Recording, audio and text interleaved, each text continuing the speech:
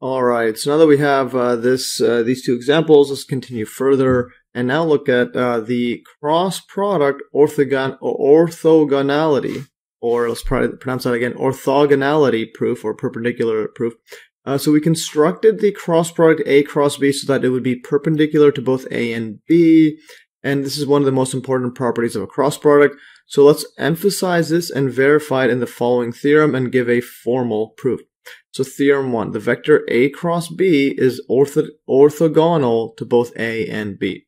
And proof, in order to show that A cross B is orthogonal to A, we compute their dot products as follows.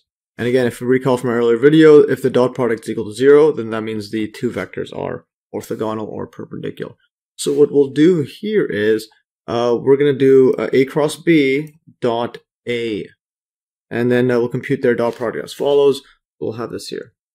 So if it equals to 0, it is orthogonal. This cross product dot A, like that.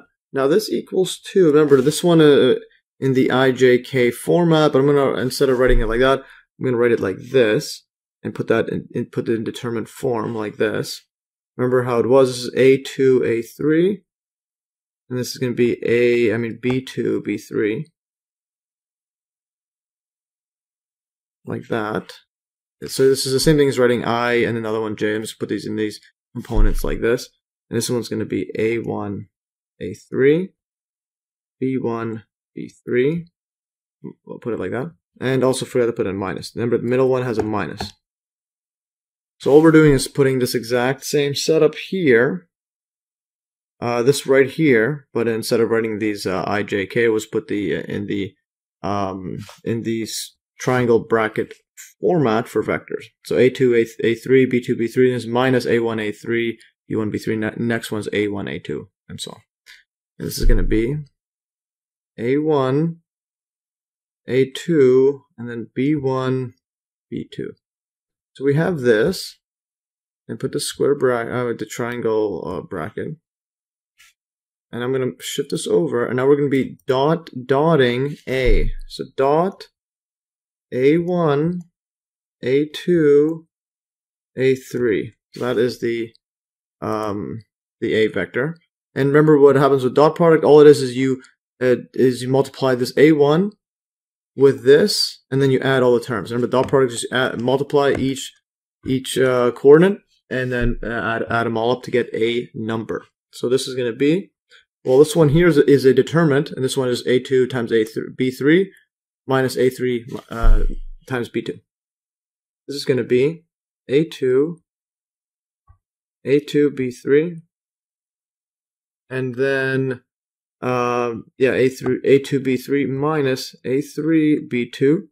Then multiply this by A1, which is this. Next one is this, and this, and this, and this, and so on. And add them all up. Alright, let's continue. This is going to be now minus A1, A1, B3, minus A3, B1, and then multiply by A2. Like that. And the next one is, and I'm just going to get some more space here by shifting this over. And then plus A1, B2, minus A2, B1. This is going to be our A3, like that. Alright, so now we have this. These are all over there. And now let's multiply all these inside. So factor this all out. So A1 times inside is going to be A1, A2, B3, minus A1, A3, B2. The next one will multiply A2 inside. That's going to be A1, A2, B3, minus A2, A3, B1. The next one, last one, is going to be plus A1, A3, and then B2. Then minus A2, A3, B1. And now let's do some cancellation. So this one's A1, A2, A1, A2, B3. This one's A1, A2, B3 as a minus. This cancels. And now let's take a look at this one right here. A1, A3, B2. A1, A3, B2, that's negative. This cancels. This cancels. Or better yet, make it a different cancellation line. I'll do line like this, line like this. And then last one, A2, A3, B1 minus, and this one's A2, A3, B1. And yeah, there's a mistake I made actually. And that mistake is that this negative here becomes positive like that. Because minus here, this one's minus is positive. So this is A2, A3, B1. This is minus A2, A3, B1.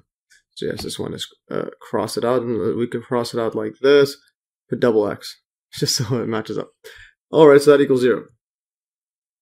So hence, these are orthogonal, because the dot product is equal to 0 as per my earlier video. I'll do a check mark like that. That's proof for that. Alright, so now that we have shown that this cross product is orthogonal to A, you can do the exact same thing and then show that it's also orthogonal to B. So a similar computation shows that A cross B dot B is equal to 0, and I'm not going to go over that. It's pretty much the exact same thing, but you just replace it instead of dot product with A, dot product with B. And you can do the exact same thing, multiply by B, and everything just cancels out exactly as usual. Alright, let's go further. So therefore A cross B is orthogonal to both A and B. So here's a formal proof of that, even though we constructed it by defining that it's the dot product is equal to 0. But anyways, that was just a verification of it.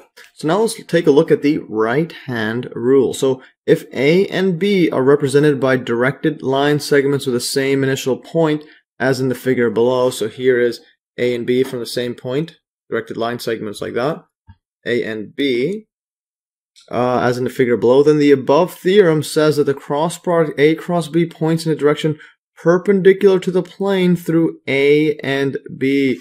So this is a plane like this. The cross product is going to be going up like this, and this is perpendicular to it. And I think the calculus book this n meaning normal to it or whatnot. The direction is going up. But anyways, that's A cross B is orthogonal to both of these, like that. Now this brings us to the right-hand rule. So it turns out that the direction of A cross B is given by the right-hand rule. So if the fingers of your right hand curl in the direction of a rotation through an angle less than 180 degrees from A to B. So if you have the angle A, I mean the line A, the vector A, then angle from here, same thing as curling your right hand in the direction of this right here. So this one is counterclockwise. This is counterclockwise. So if this angle is counterclockwise, this is going to be your fingers like this, and then your thumb points in the direction of A cross B. Yeah, so your fingers, if they're rotating in the direction from A to B, the angle, then your thumb points in the direction of A cross B. So yes, and then if you were to do B cross A, it would go from here to here, and your thumb would go downwards. And you'll have a negative cross product, which is interesting. Or a negative relative to this plane. In other words, it's going to go downwards.